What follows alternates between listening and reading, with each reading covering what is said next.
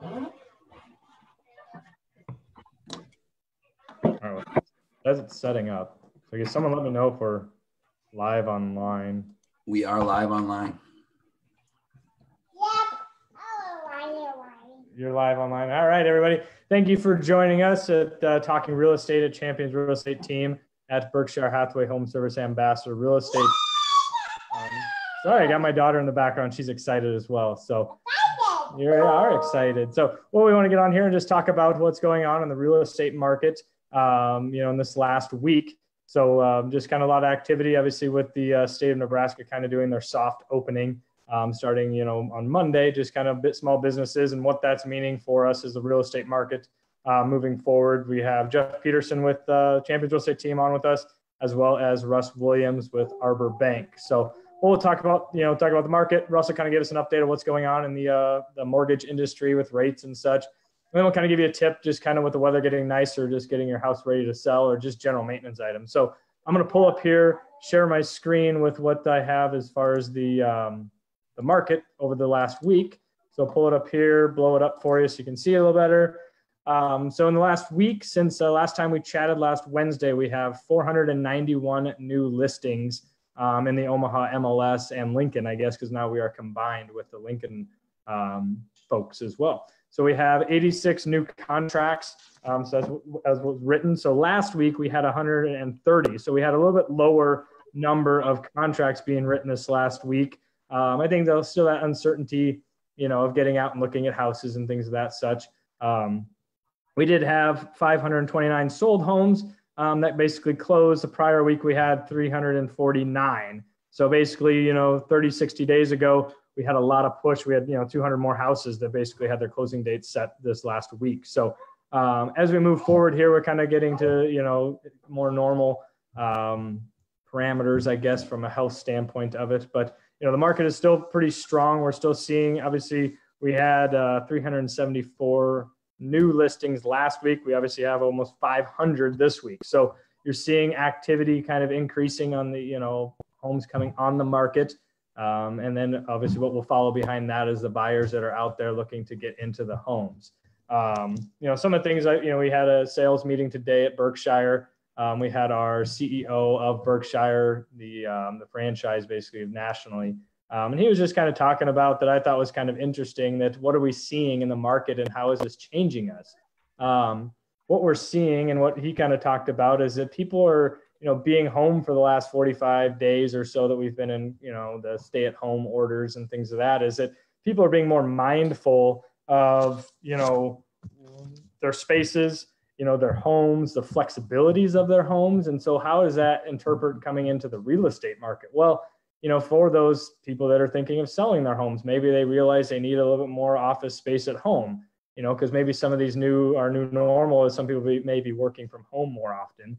And that having that flexibility of, oh gosh, maybe I need to get a different, arrangement in the house and stuff like that, with kids and all that sort. So that's just one of those things of mindful of the flexibility of houses, the space you have, the funny meme that's going around with the real estate side of it is that can you picture yourself being quarantined here? I'm sure you guys probably seen that on social media, but that's true. People are being more aware of their surroundings from a real estate standpoint of it. But we're seeing, pretty active in the real estate market here. As you can see the numbers.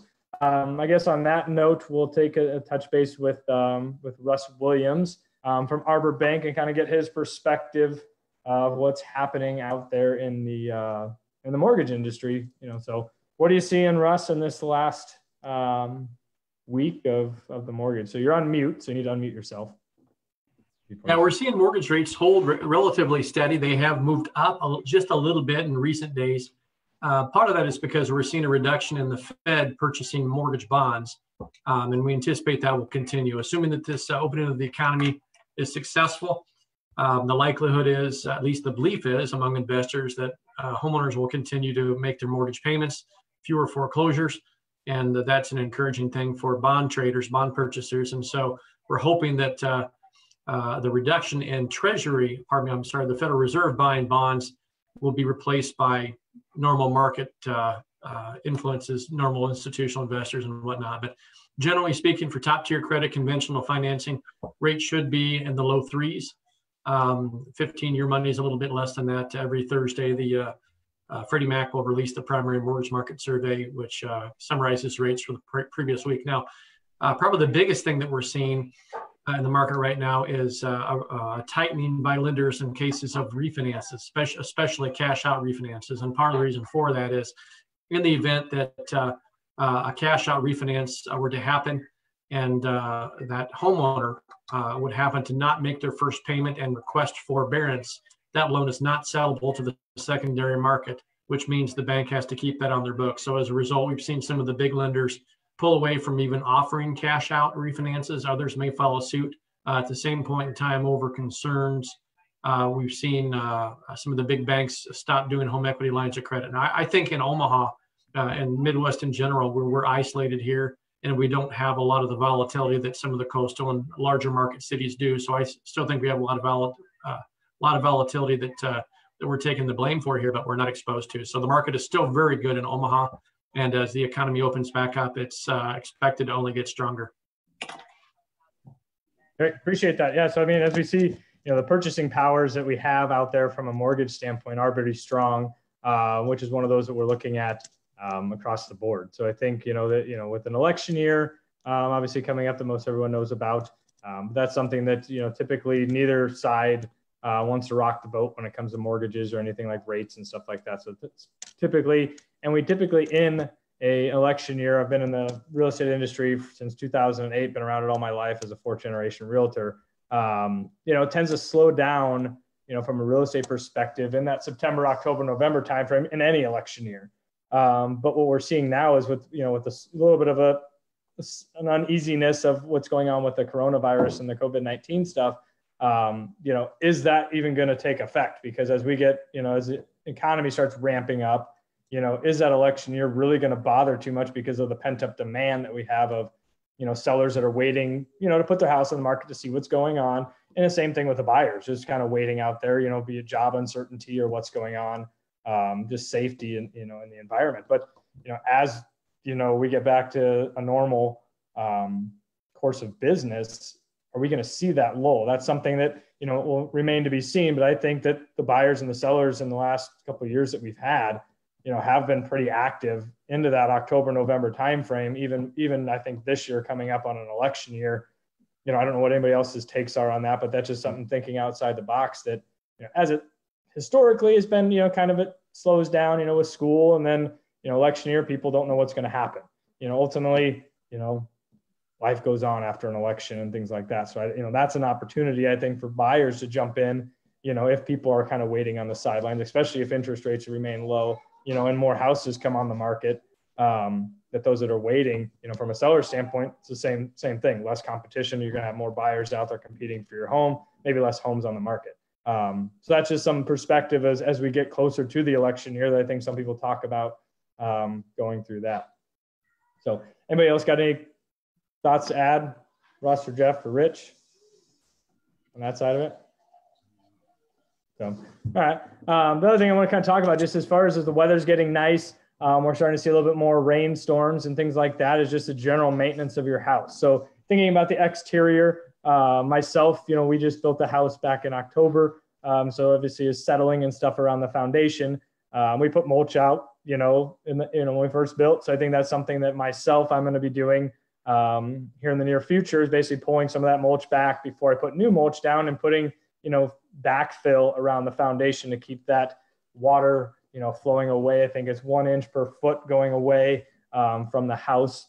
But those are some things that as we go to sell houses, and even when I'm walking around with buyers around houses, it's just that general maintenance items that a lot of that water in the basement can be prevented.